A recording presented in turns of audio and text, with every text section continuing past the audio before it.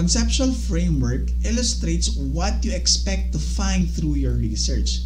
It defines the relevant variables for your study and maps out how they might relate to each other. You should construct a conceptual framework before you begin collecting any data, and it's often represented in a visual format. In this video, we will talk about the steps you need to take in order to build an effective conceptual framework. Now, the conceptual framework is developed based on the literature review of existing studies on the topic. If you want to investigate any kind of relationship between variables, it's a good idea to create a conceptual framework. For example, you want to know if students who watch Psych Nerds video lessons get higher exam scores. To investigate this question, you can use methods such as an experiment or correlation to test the relationship between these variables. So, variables are simply the characteristics or properties that you want to study. The conceptual framework will map the expected relationship between them. In our example, the two key variables are hours of watching Psych Nerds videos and exam scores. If we want to test a cause and effect relationship, we need to identify at least two variables, the independent variable and the dependent variable. So in our example, the expected cause, hours of watching Psych Nerds videos is the independent variable, or also known as the predictor or explanatory variable. And the expected effect, exam scores, is the dependent variable, or also known as the response or outcome variables. In other words, exam scores depend on hours of watching Psych Nerds videos. Causal relationship often involves several independent variables that affect the dependent variable. However, to keep things simple, we will work with just one independent variable, namely hours of watching Psych Nerds videos. So, a conceptual framework can be designed in many different ways. The form your stakes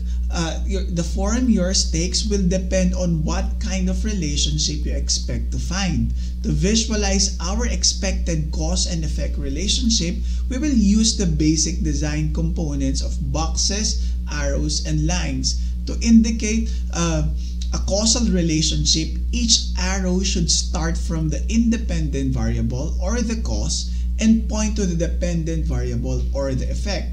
You should also use a line when you expect a correlation between two variables but not cause and effect relationship. So each component actually means something. When you use a box, this means words inside boxes means that they are variables, and arrows connotes causal relationships, while lines connotes correlations. So, as seen in this example, to indicate a causal relationship, each arrow should start from the independent variable or the cause, in this case, hours of watching Psych Nerds videos, and point to the dependent variable or the effect, and in this case, exam scores. So, when indicating a correlation instead of causation, you need to use lines you need to use a line. In this example, we are relating the number of movies Nicolas Cage has appeared with the number of people who drowned by falling into a pool.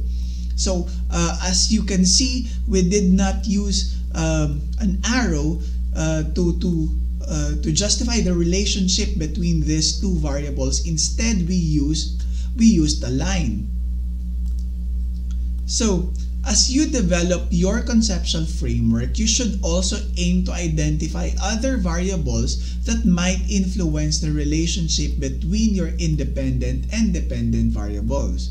Some common variables to be incorporated in the conceptual frameworks conceptual framework includes moderator variables, mediator variables, and control variables. When we say when creating a conceptual framework to explore a cause and effect relationship, you often need to deal with moderating variables, also known as moderators. A moderator alters the effect that an independent variable has on a dependent variable on the basis of the moderator's value. The moderator thus changes the effect component of the cause and effect relationship. This moderation is also referred to as the interaction effect. So remember that our example framework maps the relationship between hours of watching psych nerds videos, which is our independent variable, and exam scores, which is our dependent variable. Now we add the moderator IQ. A student's IQ level changes the effect that the variable hours of watching psych nerds videos has on the exam score. The higher your IQ, the fewer hours of watching psych nerds videos you must put in to do well on the exam. In short, a moderating variable is something that changes the cause and effect relationship between two variables as its value increases or decreases. So another variable that you need to take into consideration is a mediating or mediator variable, and it's an integral part of a cause and effect relationship.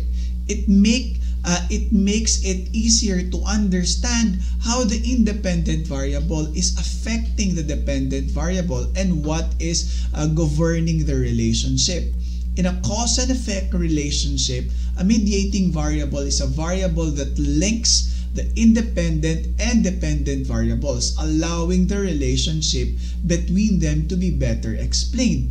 Now, mediating variables can be difficult to interpret, and care must be taken when conclusions are drawn from them. The complexity involved is beyond the scope of this video, so we won't go into great detail. Instead, we'll focus on helping you develop a basic understanding of what a mediating variable is and when it may need to be considered. So, let's bring back our example, the relationship between the hours of watching psych nerds videos and exam score.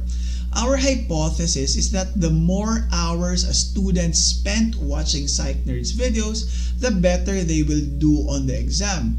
Now we add the mediating variable of number of concepts learned, which comes between the independent and dependent variables. The hours of watching videos impact the number of concepts learned, which in turn impacts the exam score.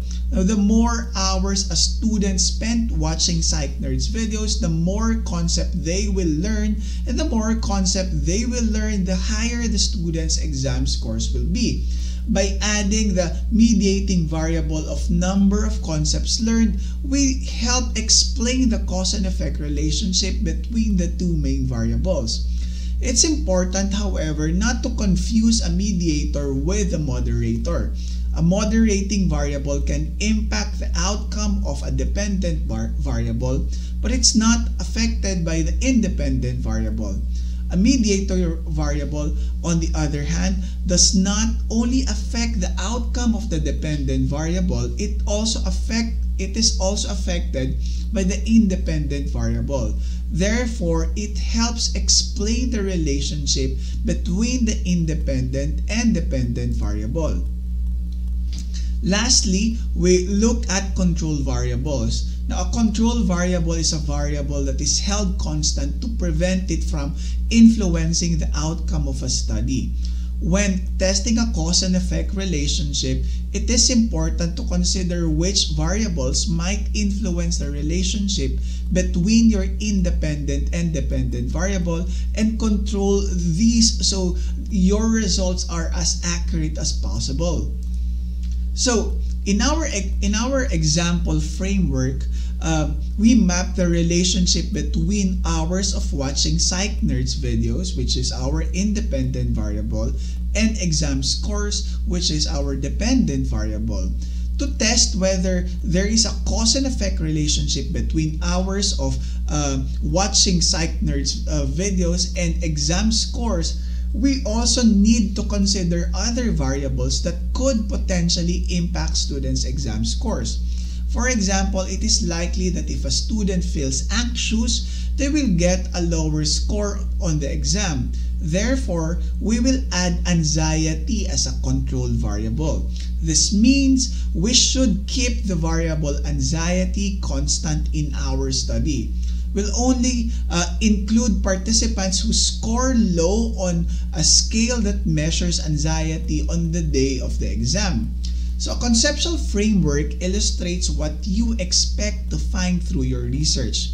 It defines the relevant variables for your study and maps out how they might be related to each other.